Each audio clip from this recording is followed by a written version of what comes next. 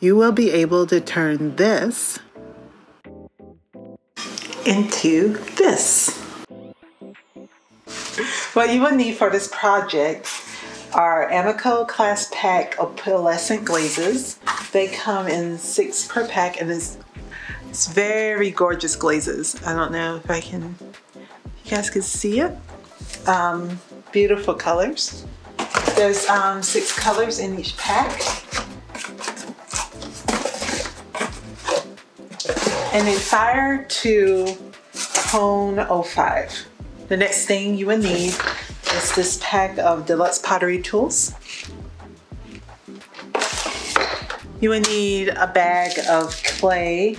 There's the Blick Low Fire Red clay. A tube of any kind. You can use a paper towel tube, or you can use a PVC pipe like this.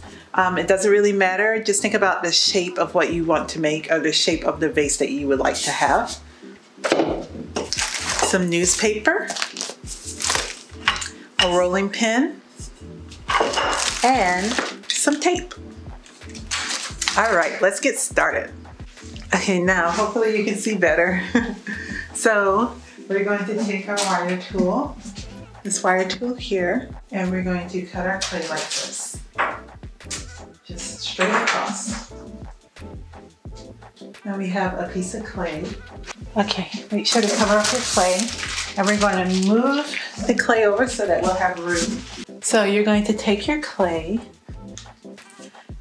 This clay is a bit sticky, so while you're working, just make sure to lift up the clay as you work. So I went and got something called a bat, which you can use any type of piece of wood because the clay was so wet, and it just helps to dry out the clay a little bit as you're working with it. We're going to peel it back up and go over like this. And you're going to try to get as thin as possible. You can use dowels if you want so that it could be even. Doesn't necessarily have to be totally even. This is a dowel, and it's basically when you roll out your clay, you can put both pieces of your dowels here, and the dowel just makes sure that your clay stays at one level. And these dowels are 1/4. But we're not going to do dowels today. We're going to wing it. So once your clay is rolled out to where you would like it, then we're going to think about textures. Hi guys, so there's different things that you can do with texture, and you can use different texture mats and different surfaces to create texture onto your pieces. The reason why I didn't put any texture mats in the beginning of the video of things that you would need is because I wanted you to kind of use your imagination and think about texture and how texture can be transferred to clay. And the beautiful thing about clay is that clay has memory. So it just captures like any type of indentation, any type of like nuance that you press into the clay, it will capture it and it will stay. So you have to kind of be careful. So this is one texture mat that I like messing with. Is a wood grain texture mat. It's really fun and interesting, but it isn't natural, which is kind of a problem. One of the things that I like to use is this wood grain, this real piece of wood. And I use this texture, which I think I'm going to use today because I like the ridges in the piece. You can tell I've used it for many years. But like I said, today I am going to stick with this. I want something very rough and very natural looking. And when I use my glazes, I have this idea of like the glaze colors just cascading onto each other, kind of melting and blending into each other to make something very like earthy and natural. So let's go ahead and get started. I'm going to go ahead and press this into the clay and let's see how it looks. Okay, so we're going to press this into the clay. Ooh, look at that. And I'm just like kind of rocking it back and forth like this, just to kind of make different indentations, even going on top of the previous indentation, so it doesn't look as if it's been done before, you know, like you're just using different sides and different pieces of wood. And this is why I didn't want to measure out the clay, the size, or the use dowels to measure out the clay, because if I were to do that, then it might be a little too thin. And then when I wrap it around this piece, it might have little gaps in it, in the clay.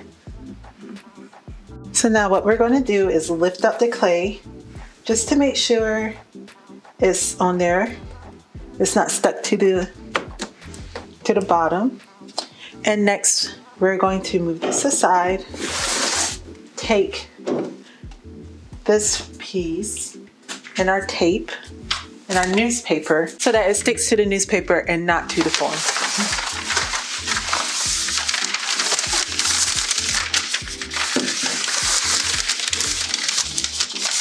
So just go around like this.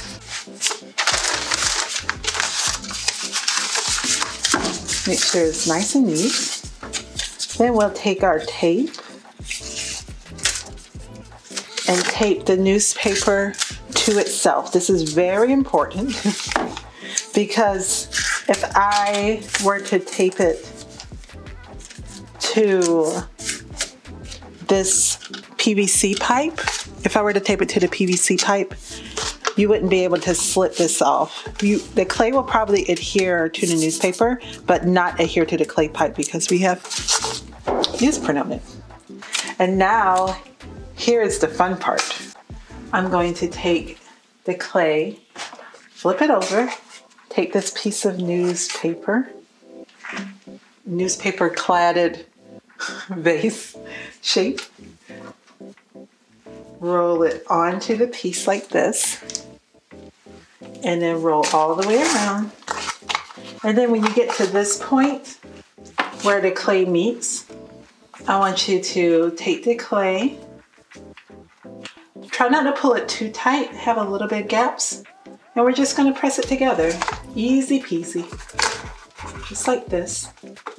I'm going to take some pieces off. Just kind of adhere to clay, like so.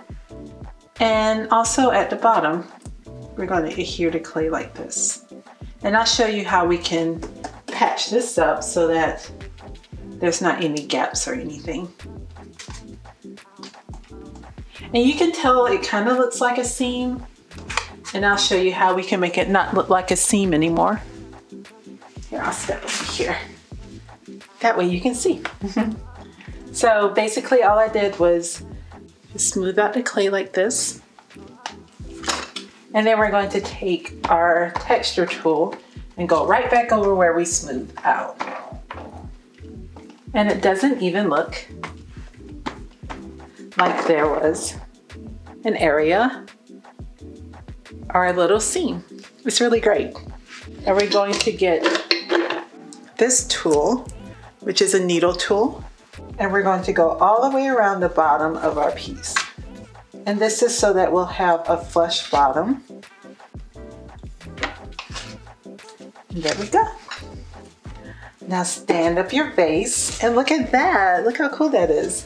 So you can like rotate your vase and see how it looks. Maybe you want more texture.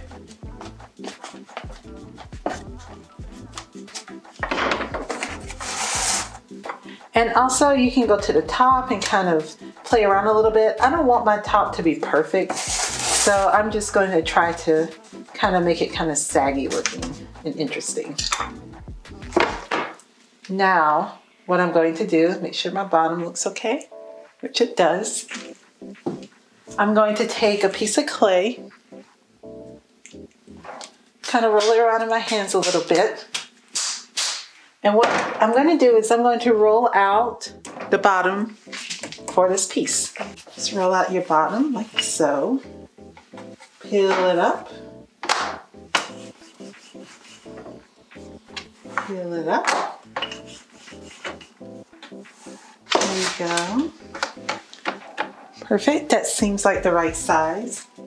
And then we're going to take our piece and sit it right on top. And we're going to trace around the bottom. And then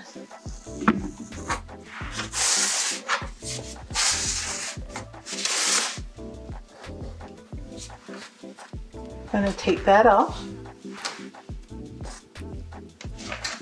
And then we'll just blend it up like this. I did leave a little bit of overhang, maybe around 1/4 of an inch of an overhang, so that I could blend the two bottoms together. Now, you have to wait a couple hours so that things get harden a bit. And you can kind of play with it a little bit, make the bottom a little bit more saggy, a little bit more interesting. There we are. So we're gonna wait a little bit for things to dry, and then we'll come back, take this piece off and let it dry, and then we'll fire it and glaze it. Okay, I'm back. It's been a couple of minutes, and I think the clay has hardened enough so that we can take out the tube. So this is why I told you not to tape the inner part of the tube to the newspaper, because now look, you see how the clay is stuck to the newspaper and you can't really get it out? But if you have taped the tape to the newspaper and not to the tube, voila, it easily slides off and you can easily get your newspaper off. Isn't that amazing? I think it's so cool. So now I'm going to the inside and I'm going to look and make sure that everything is sealed properly. So basically you're going to take this tool that came in your toolkit and just run it along the inside just to make sure all your seams are complete. You're going to run it along the bottom edge where the sides of your clay connected to the bottom of the clay, your clay bottom. I think I do want to work on my edge a little bit more. So I'm just going to very carefully cut off a little bit and just kind of pinch it a little bit like this. So I think it's kind of cool. See? Yeah. So it still isn't perfect, but it's kind of still a little organic looking and interesting. And that's all for now. So now we're going to let this completely dry, fire it in the kiln, and then glaze it. Now that the glazes are out of the kiln, we can now add glaze. The first glaze I'm going to use Sapphire Blue from Amico. We're going to use that, and then we're also using Amico Opalescent. And the reason why I love these glazes is that it has beautiful color when it's applied to red clay. So we're going to dab it on like this, make it kind of thick. And I think what I want to do is I want to mix both colors together like so to the piece. Make sure to get into the crevices. And it's going to be really beautiful because it's going to run. Just mix it like so. And now I'm going to go into the inside of the cup. And I think I'm just going to stick the bluebell on the inside. And then now we're going to take it to the kiln and fire it to cone 04.